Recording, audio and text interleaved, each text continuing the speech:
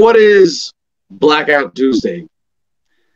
Despite everything we have been doing with Adam versus the Man to bring you the latest on what's going on in this country and around the world, especially in this past week of protests in response to the killing of George Floyd, it did not come to our attention until just this morning.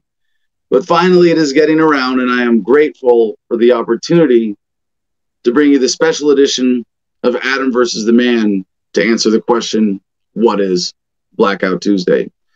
Well, starting with Wikipedia, Blackout Tuesday is a collective action originally started by elements of the music industry to protest racism and police brutality. The action, organized in response to the killings of George Floyd, Ahmaud Arbery, and Breonna Taylor, is taking place on Tuesday, June 2nd, 2020. That's today. Businesses taking part are encouraged to abstain from releasing music and other business operations. Background. The call to action was initiated by music executives Brianna Agyemang and Jamila Thomas, Senior Director of Marketing at Atlantic Records. Businesses are participating in different manners. Black Americans are asked to not buy or sell on this day to show economic strength and unity. Spotify announced it would be adding an 8-minute and 40-second moment of silence to certain podcasts and playlists for the day. On Instagram, users participate by posting a single photo of a black square alongside the hashtag Blackout Tuesday. Actions promoted. Organizations supporting Blackout Tuesday suggest this day can be an opportunity for reflection on racism and the effects of it on society. Others suggest it is an opportunity to take time from work to focus on helping others. Other hashtags. Some users have posted the black square image using the hashtag Black Lives Matter or hashtag BLM, an abbreviation of the former, which in turn leads users who are searching these hashtags to nothing but blank images. Because the Black Lives Matter related hashtags are being used by activists and others to share information during the ongoing protests, posting a black square with the incorrect hashtag risks drowning out critical information and updates.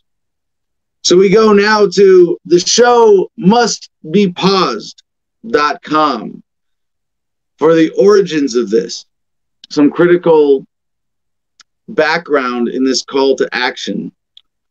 And while the show must be paused as a hashtag is being used to refer to this website in particular, obviously the hashtag that is taken over, that is actually the one being shared and used for this specifically, is Blackout Tuesday.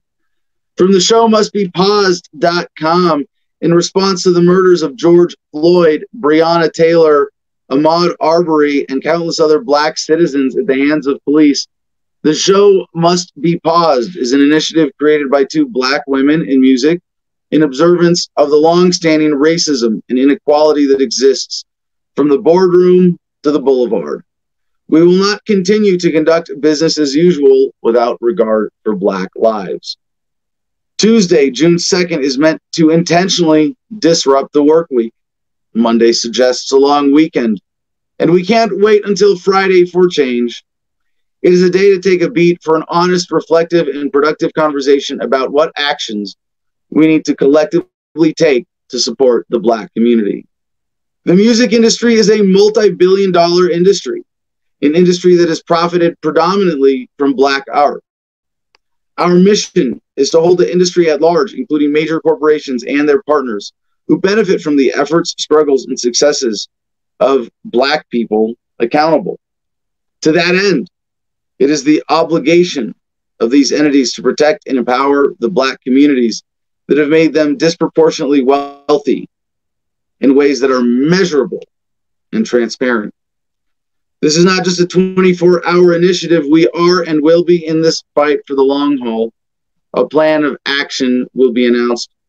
We are tired and can't change things alone. In the meantime, to our black friends and family, please take the time for you and your mental health. To our allies, the time is now to have difficult conversations with family, friends, and colleagues. Please follow at Pause the Show on Twitter and at The Show Must Be Paused on Instagram for updates and information. Signed, Jamila Thomas and Brianna Agamani. I hope that's how you pronounce that. The show must be paused.com. What can you do on Tuesday, June 2nd, 2020? Let's get this list up here, please, CJ.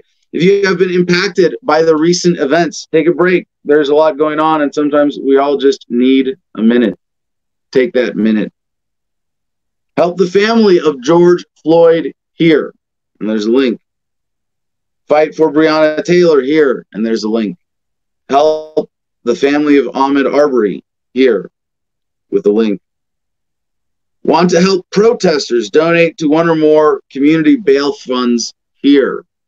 And as we showed you yesterday, the scenes of police brutality rampant against protesters of all colors in the last few days has just been stomach churning, to say the least. To see protesters shoved into cement by officers for no good reason, to see police cars plow through crowds of protesters with no justification, officers spraying protesters with pepper spray while driving through crowds with their vehicles. Unacceptable.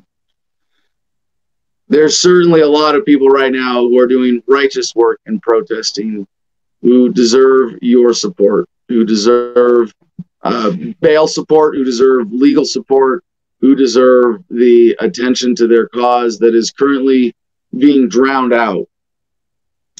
Visit Movement for Black Lives for additional ways you can help the cause. Want to connect with leaders building grassroots campaigns? Click here. Are you an ally and want to learn more? Here are some anti-racism resources.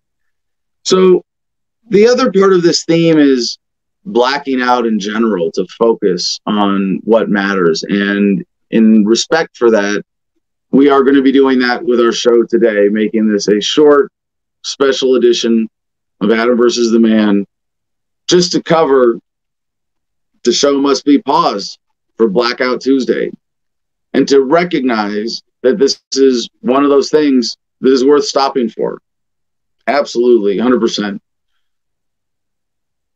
I would have thought that Black Lives Matter would have been enough of a rallying cry to point out, hey, the system operates like Black lives don't matter. That should have been enough to wake people up. But no, the struggle for racial equality, for justice in general in this country, continues. And this is just one way that we can do this. So I encourage everyone today to focus on what's going on, especially around the George Floyd case, with racism in America in general, to take the chance to examine your own life in ways that you contribute to this. And of course, if you're a listener of Adam versus the Man, you know that the greatest source of racism in the world today is government. If you're a racist in a world that has largely condemned racism, where do you hide? Behind a badge. Behind the color of law, as a bureaucrat, as a politician. And it is through this that all of the worst racism in our country is manifest through the police state. And I don't want people to fight. I'm not even a big fan of protests, really, although this might be a time when they are worthwhile. I'm not a fan of confrontation, of yelling, or violence. I'm a fan of de-escalation and peace and progress. And right now, we are in a time of significant upheaval, not just in the wake of the coronavirus, and the shutdowns and the forced unemployment crisis that we are still experiencing. But in this moment of global realization of how governments did pretty much everything to make this problem worse, and now we find ourselves in a new crisis. And we cannot allow ourselves to be misled from crisis to crisis to crisis. Fear will make you a slave. And we cannot allow ourselves to be bullied into submission. So I fully support this effort. I support taking this time to reflect, to examine your own life, your own contributions, not just to racism, but all the injustices of the world. To focus on those who are suffering in America, especially in the Black community. Yes, all lives matter, but the system doesn't exactly operate as if all lives don't matter. It operates as if Black lives don't matter.